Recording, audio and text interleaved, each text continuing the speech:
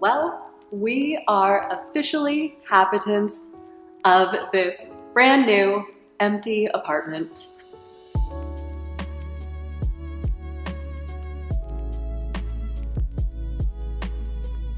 There's something about being in an empty apartment that just feels so exciting and fresh and echoey. If you watched this video, which is where I showed you the 3 different apartments that we toured and considered in our apartment search, then you've already seen a bit of this apartment already. But I thought I would take the opportunity while this place is empty to take you on a more in-depth tour of our new home. So in this video, I'm gonna show you around a bit and tell you what my ideas are for styling this place, because I already have it all planned out.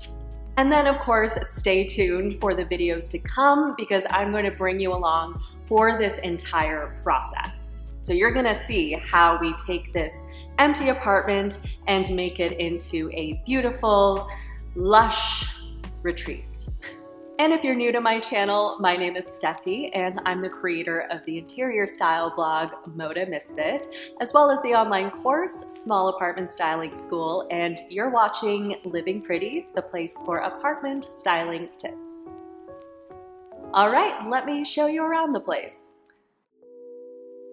So here it is. This is gonna sound dramatic, but I'll say it anyway. Walking into this apartment is like getting injected with a dose of pure, unadulterated joy. The vibes in here are just so good, and it's really because of these windows. These big-ass, beautiful windows. I've never lived in an apartment this high up and with this kind of view, so it's kind of a shock to the system, in the best way possible. So let me show you the floor plan of the apartment, which, as you can see, has a bit of an odd triangular shape. The leasing agent who gave us the tour of this space actually told us that most people don't usually want this particular layout because they don't know how to arrange the furniture in here. And I was like, oh, I got this. So here's a little 360 view of the main living area. Very open concept, very in my wheelhouse after spending 5 years in a studio apartment. So we're thinking this is where the couch will go, with Kobe's entertainment center up against this wall. It's a classic case of you don't have to put your couch against a wall. Instead, you can treat it like an architectural element that divides the open space. In this case, our couch will divide the living room area from the kitchen area, just like it divided the living room area from the bedroom area in the studio. So that's our plan there. And then we have another jaw-dropping perk of this apartment, which is the balcony. I mean, look at that view. So we're planning on getting this little outdoor table and chairs set from IKEA. I think it'll be perfect for this small balcony. And then we'll be able to come out here with our coffee and take in the view of this lovely chunk of Seattle of ours. Now onto the kitchen, which feels absolutely palatial after living with our tiny 42 square foot kitchen in the studio. So the fridge alone in this new apartment is revolutionary for us because it's like almost twice the size of the other fridge we had, which after Kobe moved in with me a few months ago was constantly bursting at the seams. I don't think that fridge was ever meant for 2 people. And then we have so much more cabinet and counter space here too. I'm not in love with the finishes, by the way, the countertops, the color of the cabinets. I like them just fine, but they're not necessarily what I would have chosen. I do like the taupey backsplash, although I probably would have gone with a white subway tile or something. This is all nitpicky stuff though, as someone who's a nerd for interior design. Overall, I love this kitchen. And what I love most of all about it is this beautiful blessing right here. Not having a dishwasher in the studio was pretty much the main reason why I wanted to move, and now we have one!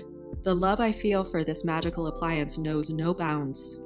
I can't wait to put things inside her. We also have a garbage disposal now, which is another miraculous addition to our lives that we didn't have in the studio. Just listen to her purr. And yes, I'm aware that I'm referring to kitchen appliances as her. Listen, if you had gone through 5 years of not having a dishwasher or garbage disposal, you'd personify them too. Now onto the bedroom. Still can't get over the novelty of having a separate space for a bedroom, complete with a door that can be closed. I'm telling you, living in a studio apartment for years changes your brain and makes perfectly normal things feel like the height of luxury. And as you can see, the big windows continue into the bedroom, which is amazing. So here's what we're planning on doing in here. The bed will go against this wall with a nightstand on each side. Not much more space for anything else, but we're gonna try and see if we can fit a small desk in here for me to work at. We'll see. And the most exciting thing about our plans for the bedroom is what we're planning on doing with this wall. It's top secret for now because I want it to be a surprise, but let's just say it's gonna be quite the statement. And then we have our little baby closets I talked about in this video as being the main drawback of this apartment. They're just little babies, so we have to get a little more creative with our clothing storage situation. If you watched this video of our IKEA shopping trip, you know we picked out this wardrobe to put right here to give us more closet space. We also have a dresser that we would have liked to put here, but after taking some measurements, we found that that would leave just a few inches between the dresser and the end of the bed. So we're gonna put the dresser over here. Not ideal, but that's small apartment life for you. Sometimes you have to put a dresser in the living room. And we're also planning on getting these drawers for under the bed for even more storage. So we're finding ways to compensate for the lack of closet space. And finally, we have the bathroom. I'm pretty excited about having a bathtub. Like the balcony, that's another thing I didn't even bother hoping for, and here we are. So we'll be bringing over this same boho style rug from our old bathroom. And we ordered this shower curtain from Society 6 to give a bit of a moody, dark decor vibe in here, which you know I'm all about. So I think once we start adding some styling details in here, this bathroom will begin to feel like a cozy boho retreat. And that, my friends, was the last room in the apartment.